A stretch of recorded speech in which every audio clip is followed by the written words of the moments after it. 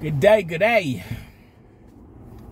I had a little Crocodile Dundee at the end there.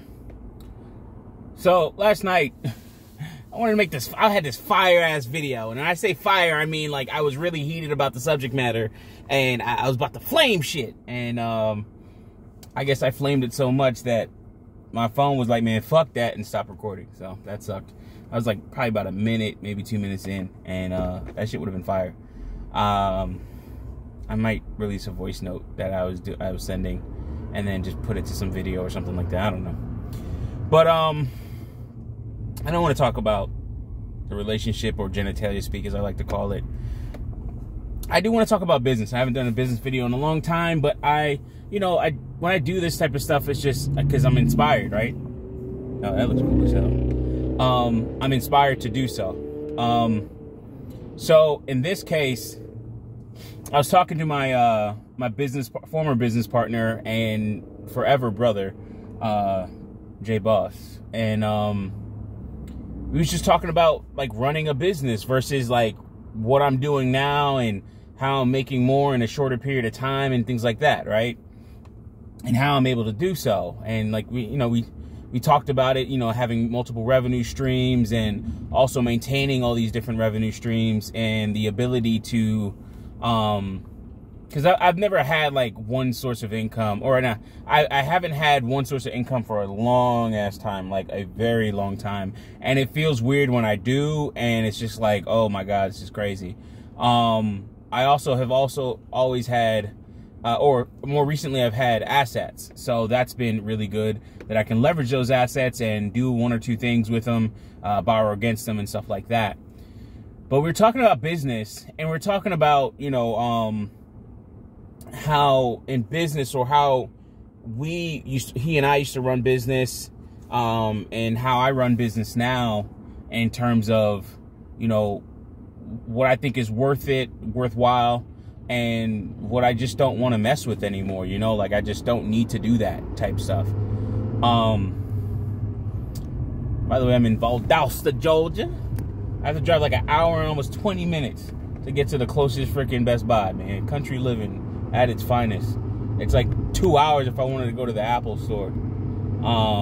So this was even closer and a little bit cheaper, because I was going to buy the damn MacBook Pro 16-inch with the M1 Max processor or something like that. But I got a lower one because that's what they had, and I don't feel like waiting, because I want to do some configurations to that networking gear that I've been showing on the community section, and I kind of want to get that started, and hopefully probably by next weekend actually put all that stuff up or make it live. So yeah, that's kind of like what I'm looking at. That's what I'm looking to do. Anyway, so getting into the subject matter, when to hang it up. So like often in business, right? You do business, and then you do business. I'm trying to like do it too damn much. So you do business, and then when you do your business, at some point, you keep going the way you're doing, or the way you're doing it, and then at another point, you start to like make changes so that business can grow and scale and get it to where you want to in terms of making money. Any which way, it's going to require a lot of hard work by you, whether to set it up to a certain point, or to maintain your current work habits. Like, for instance, doing, I did my computer consulting business, and I had my hair salon, and it's like the hair salon, it was done improperly in my eyes, or in like hindsight, in hindsight. So I understand kind of how to do it a little bit better moving forward if I ever wanted to. And I would do it differently. I would grow into a larger space. And, thinking about stuff like that, like how could you actually maximize on the money that you're getting to where you are profitable? We were not profitable, and that was a huge issue, of course, right? And that led us to close down, like just honest. It was a very big failure and disappointment on my part, or for me. And I felt some type of way about it, and I still do sometimes. I finally settled one of those debts just the other day. But it's like, okay, can that business scale? Like, my business partner's doing it, and it's like, you can add more spaces, but you really should grow into larger spaces and grow your what's it called? Your tenant base. Instead of getting a large space and then trying to fit more tenants in, or trying to fill that space, because you're going to have to deal with the lag, right? You know, the time between when you get the large space and the time between when you fill that larger space. So that's a big issue, and that could actually be, you know, detrimental, or really detrimental, or in our case, of course, the death nail, in terms of like just putting that nail in the coffin, like you're fucked, you're screwed, because you quote unquote did it wrong, or you couldn't handle that lag, right? And that lag required us to have more money, and we did not. So there was that, right? And I even talked to my third business partner, Renard, and that Jermaine wasn't in on that, or J Boss wasn't in on that, but yeah. And in fact, I need to talk to another business partner. But moving on. So in terms of the computer consulting business and some of the stuff that I did with J Boss, the work that we did, or the way that we did it, one of our other business partners, Baltimore, as he's normally known as, but Baltimore was just like, yo, we need to do this, we need to do these type of contracts. He had the ideas, and I was a blocker to that. You know, I didn't want to move forward with it, and I was doing a lot of, not that I didn't want to move forward with it, it took me too long to get to that point, is what happened.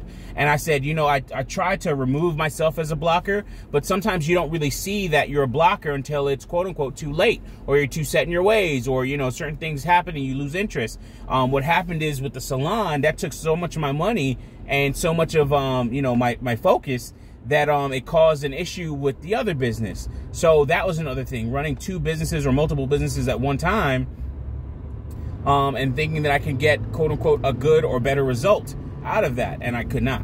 Like, I just could not. Like, so that was like a big problem on my part. I was stretching myself too thin, and I had to quote unquote, I keep on saying quote unquote, but I had to admit that, you know, I had to admit that, had to accept that, you know, had to take that, and I had to deal with that and deal with the fallout. You know, it caused a failure because another thing was, I was the person that went on these different job sites and tried to put everything in place and did all the work, right?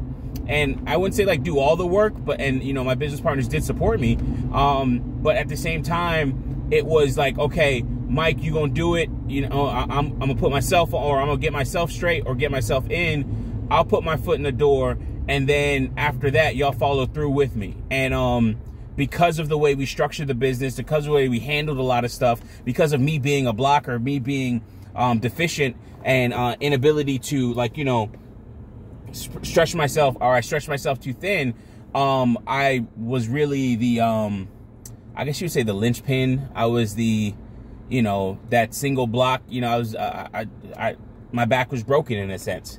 And then my spirit got broken. So, sorry, you know, I was kind of going down memory lane with that one.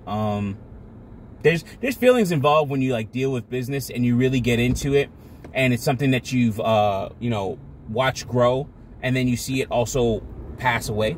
You know, that's a really rough feeling, or a really rough thing to deal with over time. I mean, you get over it, but at the same time, it does take a while. It does hurt. So anyways, moving on. So one of the things that we did, or that I did, or that Jermaine and I, or J Boss and I were talking about, is that he's going through it right now where he's saying like, hey, listen, man, there's certain things he just doesn't want to do anymore. Reaching that certain age, also, or reaching that point mentally where you're like, man, it's time to hang it up, right? You know, and 9 minutes in, we'll get to the point of the video, but all that stuff sets the table for a greater meal. But, you know, knowing when to hang your hat up, and before you get to that point, knowing when to quote unquote get out, pivot, or fork, right? So let's go through all three of those. Get out, meaning you're going to get out because this is not going to work. It's not going to work the way you see it, and you could see it not working the way you want it to, and you've done, maybe you have a couple tests or a couple moments or a couple quote unquote signs, so to speak, like, hey, God, give me a sign. All right, boom, this is it, dang, all right, and making sure that you actually listen to those signs and pay attention to them, right? That's one thing. And then pivot, right? So with pivot, I guess pivot and fork are the, yeah, okay, I'll split them. I'll split them up. So I'll try and split them up. We'll see, but they'll probably be the same thing. Pivot and fork might be the same thing, but pivot is like making those slight moves. Is how I think of pivot. Excuse me, making those slight moves on being agile so you can change the little pieces of your business. Maybe not the whole thing, and maybe not everything at once, but you change one or two little things so that you can actually put yourself in the right position to, you know, put yourself in the right position to actually make, you know, make more money, make, you know, what's it called? Sacrifices that mean something, you know, make meaningful moves. And then fork. So fork would be like, okay, the business went this way. If you're looking like, you know, at a branch, you know, or something like that, an if statement, if this, then do this. Or if this condition and this condition or this condition, then do this, so on and so forth, right? So you fork, you say, hey, listen, man, if I keep going this route, I'm leading to failure, or it's going to get to a condition where I error out or I fail, right? And then if I take it this route, which is a completely different route, this is not just a regular pivot. This is like you going to all your customers, right? And instead of slowly saying, hey, I'm going to put you on contracts, you go to all of them and say, hey, listen, we're changing our business model, and we're going to slowly, we're going to put, not slowly, we're going to put everybody on a contract. If you want to be on, if you don't want to be on a contract, we totally understand. But in terms of our business and our growth, and to ensure that our business maintains, or increases its longevity, we have to make sure, because we don't want to maintain, we want to increase, right? So we have to make sure that we make the changes necessary to go to a model that is going to behoove us, right? Like you can say all types of words just to say, hey, listen, we're doing this for the betterment of us and our service, and to make sure that we are around for you. Otherwise, we're all going to have to get jobs, which is what happened. We did not fork. We tried to pivot and do little small things, but we did not do the necessary things to actually make us stay, or give us that staying power so we can actually stay around, you know, as a cohesive group. So we forked. And forking could mean like, and this is why I kind of wanted them to be a little bit different, is because forking could be something like, okay, hey, in this case, J-Boss says, hey, I'm going to still keep on doing the business, or we give the business to somebody else that wants to keep on doing the same model that we were doing before, and they're not going to make any changes. And then we go off and do our own thing, or we do a different type of business. Maybe we move into software, or we just dismantle the business, or disband, I should say, is what really happened. All right, so disband, that's like what we chose, or that's what happened, you know. And I won't say that's like the right choice. I wish it was different. I wish we could make, you know, more money together, because I believed in the partnership. I believed in the team that I like to say I built, because, you know, but we all came, like Jermaine and I came together and we talked about it and we put it all together. But he was just like, yo, boss, I'm not gonna lie, man, I was already thinking the same thing. So I can't really say I built it, but I'm gonna take credit right now. But you know, and then with Baltimore, him coming in and working with us as well, and, you know, looking at all of our strengths and weaknesses and say, okay, hey, you do this, because by them doing those different things, they actually do it a lot faster, or we're able to execute faster. So then, with all that being said, you know, a fork would have been something like what I kind of talked about. Get over. A fork would have been something like what I talked about, where it's like, okay, hey, you know, you do this, and we, you know, we pivot, or no, we not make a pivot, we make a major change, and that would have actually probably been better. You never know, but, you know, it may have kept us. It may have kept us in the same spot. It may have kept me in Florida. You know, I like where I am. I love where I am right now. But at the same time, you know, I always think of what if, right? Like, you know, like it's Marvel Cinematic Universe here. But, you know, in Universe 161A or some shit like that, you know, Young Grizzly kept his business with his business partners, and they were also very successful. You know, there's that stuff. The point I'm making is, before you get to all those different points where you make that all happen, or you make a decision of where these things happen and where these things should occur for you in terms of your vision and you thinking ahead, being temporal-minded, or being a temporal-minded being, thinking ahead and thinking 1 to 3 to 5 years ahead, you know, maybe not too far along, but enough. But, you know, thinking ahead and looking at it and saying, all right, cool, I can actually do this and this will make sense for me, right? Or this, I can actually do this. This makes sense for me and my vision and what I want for this company. And then my partners are in agreement. They were in agreement with not just about everything I said. They had pushback and stuff, but they trusted me and they understood, hey, listen, man, I really want this to happen. It's not like a money grab for me or anything else like that. I want this to make it for all of us. But having that point where you say, you know, hey, listen, I got to hang up my hat. So talking back to the conversation I had with my business partner, my brother, is he's getting to a point where he's like, man, I just don't want to do this type of stuff anymore. I don't want to do this in this way anymore. Even the place where he's at now, he's like, hey, listen, man, it don't feel the same. It's not the same. And there's a lot of stuff that's on me that, you know, he may not feel that he has help with. And he's just like, you know, other people have moved on and done different things. And he's just sitting there, you know, like he wants better. He wants to do more. So he's doing the work outside of it, you know, to get to a better place. But then also it's like, you know, it sucks while you're in it, you know, that type of stuff. And that's what he's going through. And, you know, I talked to him about like, hey, man, maybe it's time, you know, after a certain point when you're running business, you know, and it just still seems like it's a side hustle, that you have to make a change to say, sorry, you have to make a change to say, hey, listen, man, this ain't working. You know, I may be making money, but at some point that money diminishes, or your time should be more valuable, or, you know, it takes a lot more out of you to make that same amount of money. And that's kind of what happens, you know, that's what he's going through, where he's just like, yo, listen, man, I'm not getting any younger. I can't run around and be up late working on these people's computer.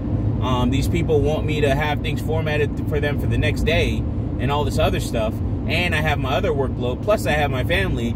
I have no help, and that's the big thing, not having help. At some point, you really have to, when you're working your business, even if it's a service business, you should have your business to where you are a manager after a certain period of time. You have to have a business, or you have to run your business and say, hey, listen, man, I don't touch laptops no more. I don't touch servers no more. I only handle sales. I bring people in, and that's it. Test new software, test new deployments, research and development. After a while, you don't even do research and development. You start hiring people to do it. You know, I've been a part of companies that are larger consultancies, smaller consultancies, larger consultancies, and you start to see the difference when they're going after government contracts, state contracts, local municipalities, you know, cities and, you know, towns and whatever. Excuse me, school boards or something like that. You know, I've been a part of, you know, that effort, or I've seen it, you know, that other teams are doing, or the changes that they're making. And I'm like, wow, you know, what was my business doing?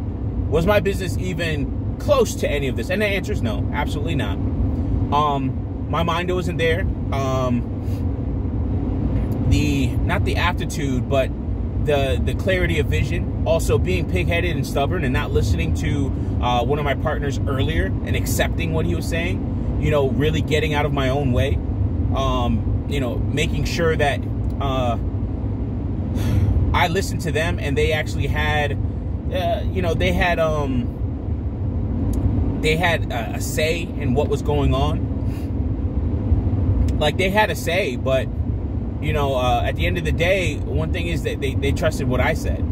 And they would trust what I say, or what I would say would trump what they say. Not on some like, I'm bigger and badder and I'm smarter or anything else like that. But they were like, you know what, Mike is usually right. And even when he's wrong, he's usually right. That type of shit. And that's how I perceived it. Now, I would, you know, sometimes I'd be like, yo, listen, man, you know, I think we should definitely do it this way. I don't care what y'all say. We got to do it this way. And it would work. And then sometimes it would fail. Not often. And that's not like, you know, pat myself on the back or anything like that, or an ego, you know, an ego statement. But, you know, one thing I noticed is, like, I even said to Jay Boss, I said, yo, listen, man, you know, sometimes I really do have to get out of my own way, or I have to allow you to really be a part of this company, or be a part in the decision making in this company. And I would always give him chances to do that. And then, of course, he would also, after a while, or actually, no, he would often take chances to do that and say, yo, boss, man, I think we should do it this way. This doesn't make any sense, so on and so forth. And, you know, sometimes I just had to, you know, listen to him, because at the end of the day, I didn't want to lose not only my good business partner, but my good friend, my brother. And I had to really, like, you know, step back. And it always worked out, you know, because at the end of the day, I said, you know what, man,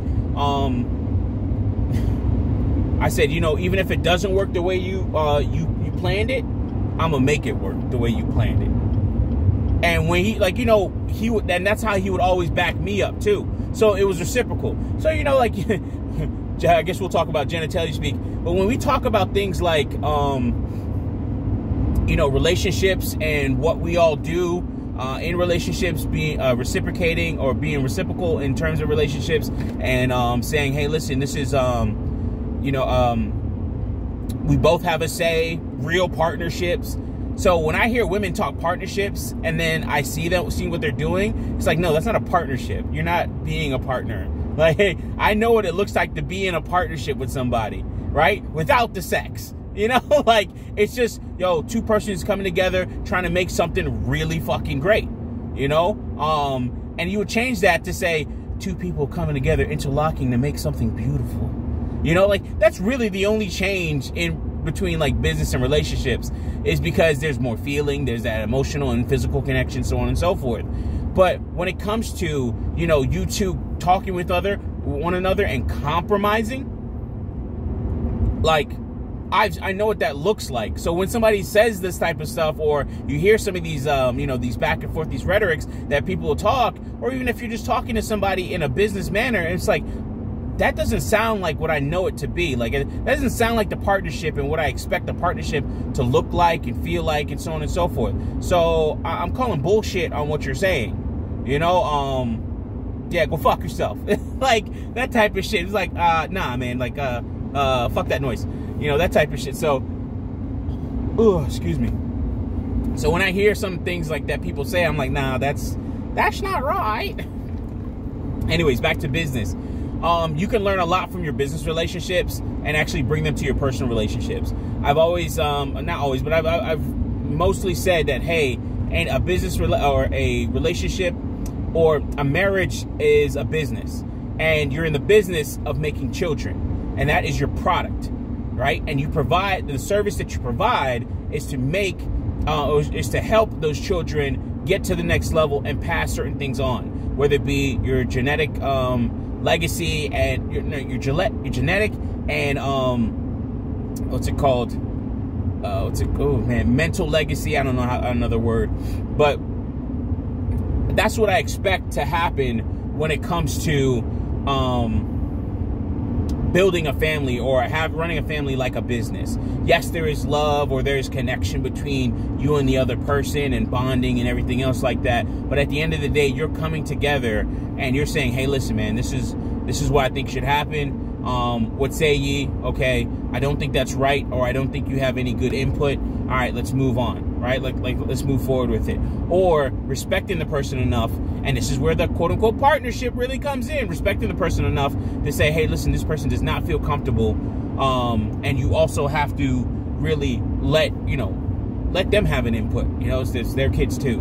Like, that's how I was raised. You know, that's the society I was raised in. But then you see this perverted way of doing it, which is just bullshit. But you can learn a lot from business when you're running a business and you genuinely care about the input of your business partners and you generally respect the input of your business partner. I said partners, so it's like, that's for those polygamists out there. Or, yeah, polygamists. So, you know, like, no one went to hang it up and no one went to, like, you know, take input from other people. You know, and at some point in your business, you have to say, this doesn't make sense. It's not going the way I want it to. We're going to have to regroup, and we're going to have to make either a pivot or we're going to have to fork. Meaning that we're going to have to change the way this whole business is ran and then do something else with it. Anything else, you know, like, if anything, if we keep on the same path, we will fail. And that's exactly what happened. So I wanted to talk about that. That's really it. There's really, like, that's kind of like the story and all the anecdotal, you know, all the tangential conversations that I usually come up with. But I hope that helps brothers in business and helps them, you know, helps you all in terms of, you know, how you should think and one of the ways that you should move. As you always know, as you guys all know, like, most of my videos are mindset-based videos talking about what you should do mentally and how you should prepare yourself mentally to make certain changes and moves and put yourself in a proper position to actually win. A lot of my content nowadays, when it comes to some of the relationship stuff, the red pill stuff, the manosphere, black manosphere stuff, is really post red pill rage content. I've talked about this for a while, and this is how I look or view my content, and that's the name I want to put to it. It's post going through all of that, you know, the pain and anguish and the feelings and all the other stuff, the logical fallacies that you have to deal with in yourself and from other people, you know, and you're coming to a point where you're like, this doesn't make sense. This is why. I understand. This is how I shall move forward. And that's what my content is mainly about, is moving forward. Excuse me. Shit's fucked. We know that. All right, cool. Moving on. You know, like, that's kind of how I look at my content nowadays, because progress is the biggest thing. One of the last things I'll leave with is, you know, the video the fire video I was talking about was a Chantel Simone video where she pretty much is fucking a brutality, where she goes off, like, goes off, but she fucking eviscerates this dude that keeps on saying passport boys and all this other shit, shaming language and shit like that, sounding like a whole bitch, to me at least, because it was just like a lot of dick policing. And, you know, you hear the guy and he's talking, and it's just like, she starts, you know, she really starts attacking him, and I was like, yo, Jamaican. I was like, you know, I was like, getting all fucking Jamaican in my head. I saw fucking nothing but red, green, and yellow and everything, like, or red, green, and yellow. Fuck, I can't even say it. Black, green, and gold. You know, like, I saw all that shit. You know, I was like, ah, yes, Jamaican massive. Boop, boop, boop, boop. I'm a horrible Jamaican. I have no fucking accent whatsoever, but it is what it is. Claim it nonetheless. That is the culture, or the home culture, that I had. But, you know, you hear her where she's just, like, pretty much letting this dude have it because he makes no fucking sense. And he's really out here dick policing all these fucking dudes out here that want to do what they want to do with their fucking genitalia. And it's just like, bro, are you serious? If they want to go and do it, go ahead and do it. Like, not even on some, like, hey, more women for us. Just on some, like, yo, that's what you want to do? Great. And I really had to say, like, a lot of these fucking dudes that do this shit are fucking losers, dude. A lot of these fucking dudes are fucking losers. Really, really and truly. A lot of these dudes are fucking losers.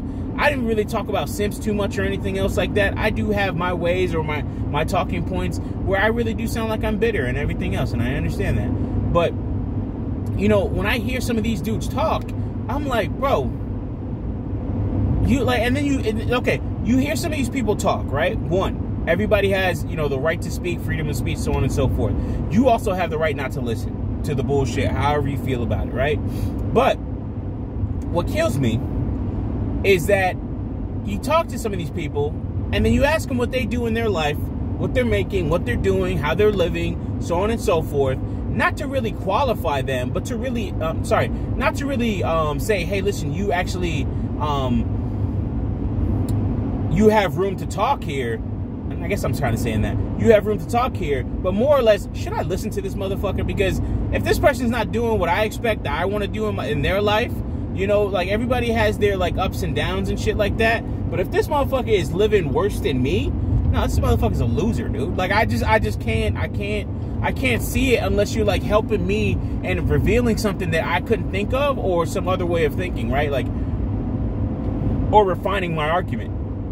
Like, even when I talked to BGS, right, years ago when I first started, there's a lot of shit. BGS, like, all right, cool, sit in the chair. I was like, fuck, you know, and I got in the chair, and, like, a couple times where it's just like, oh, Mike, it just fucking hung myself. And then a lot of times, and then a couple other times, not a lot of times, but a couple other times where people, like, saw my point. I was able to say it and to have, like, you know, it makes sense to them, and they'd be like, oh, I see why you think that way. I think it's wrong, but I see your point. right? Like, we can come to a compromise and say, all right, I can see your point. And then it also made me better, because then it made me think, like, you know, oh, okay, I can see this person's point, and maybe I am wrong, or I need to change the way I'm thinking if I want to actually put myself in the quote-unquote right position, or the position that I actually want to achieve, or the vision that I want to achieve, so on and so forth. So, you know, you hear some of these people, and it's like, you look at them and look at what they're doing, and it's just like, bro, no offense, you've never made as much as me, you've never made the moves that I've made, you've never even failed to the extent that I failed, and I can't take a lot of the stuff that you're saying, especially when you're coming at me disrespectfully, calling me, or not me, but calling the other brothers, or even, you know, a space that I'm a part of, boys, or hurt men, and all this other shit, and like discrediting our argument just because you don't agree. And it's just like, yo, listen, we don't agree with fucking simps, but we also agree that, hey, simps have the right to do what they fucking want. We just believe it's not going to turn out the way you want it, brother. It's just not. So, like, that's how we really feel, and this is how we look at things. But you see some people, man, where they just fucking lose it, and they just can't say it. They can't think, they can't look at it any other way. Anyways, I'll end the video with that. That's a little bit of the fire. That's some heat. It's not the full flame that I had, because I was fucking losing it. But you have to understand, you have to vet the source and the people that you're talking to or listening to, and really you have to say, hey, listen, man, what about your life makes you so matter of fact, or somebody that I should even fucking listen to? Like, do you have a certain skill, or do you have a certain proficiency in this matter, or are you an SME or SME or a subject matter expert of this? What experiences do you have? And then also, talk to me nice. How are you fucking approaching me about this shit? Like, recently, last thing, I canceled the order for the new Mercedes S580 just because the lady in finance, and my friend later explained to me, he's like, where she was coming from, and I said, okay, I understand that, and he's like, but I totally would fucking cancel the order, and I was like, oh, okay, cool. He's like, because at some point in time, you really just can't let people just disrespect you, and then when they disrespect you, don't let them come back and disrespect you fucking twice.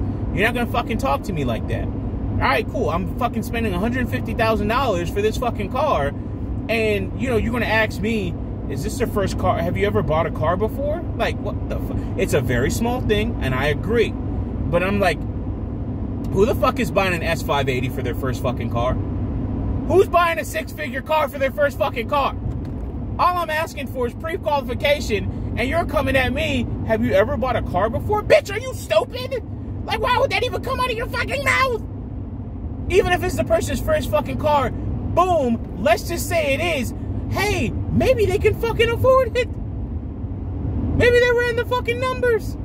And the reason why I asked for the pre-qualification is because if I was going to use Mercedes-Benz Finance, hey, do you have pre-qualification steps? How much money do I need to bring to the table? I wanted to make sure that the deal goes through on the day that the car is delivered. I don't want any bullshit. I don't want no back and forth. I don't want to even wait another 6 months for another car to come in and all types of other shit. I don't want to do none of that. I want the vehicle that I fucking ordered, and I want to make sure that I get it, right? So that's why I asked for pre-qualification. But my homeboy was like, yo, listen, man, they see people all the time. People are coming with cash. So if you come in and you say, hey, listen, you know, I need pre-approval, that makes it seem like, hey, you know, you can't even fucking afford the car if you have to ask for pre-approval, right? And, like, that was the thing, and that's what my friend explained to me, and I was like, oh, okay, that makes total sense. And that's kind of what I thought, but at the same time, I've been in banks, and they say, hey, listen, you know, you can get pre-approval, or this is, you know, it's good to get pre-approval and stuff like that. So that was my mindset. But when she said that, I was like, no. I could be totally wrong, but that's not how you talk to me. That's not how you treat a customer. That's especially not how you treat a customer that's getting a fucking S-Class. Like, shit, like, even, especially if it's like, yo, if I'm getting like a AMG, oh, no, you better lick my balls. Like, yo, don't talk to me like, yo, yeah, change up your fucking tone, your speech, everything. Don't ask no fucking stupid ass questions like that ever again in your life. Like, I'm planning ahead, and I was like, yo, the car's like 3-4 months out, and I'm like, hey, just making sure. But my friend explained it to me, but he was like, man, fucking, don't let nobody disrespect you twice. Don't give them a fucking chance to disrespect you twice. Plain and simple. So even if I fucking go to another Mercedes-Benz dealership and I say, hey, listen, I want this vehicle, and they get the same exact vehicle that I ordered from this other one, I don't give a fuck. You know, it's petty, it's childish, it's immature, whatever the fuck, but they're not going to talk to me like shit like that ever again. And, you know, in the grand scheme of things, did I teach them a lesson? Maybe, most likely not. It is what it is. But, yeah, I'm not going to give you a chance to try me again. Fuck that. Suck a dick. All right. With that being said, suck a dick. With that being said, love you all. Appreciate you all. Wish you all the best in the rest of your days. And know when to hang up the hat. Don't let people disrespect you twice. Don't give them a fucking chance. And, you know, put yourself in the right position so you can actually progress and help others do the same. Peace.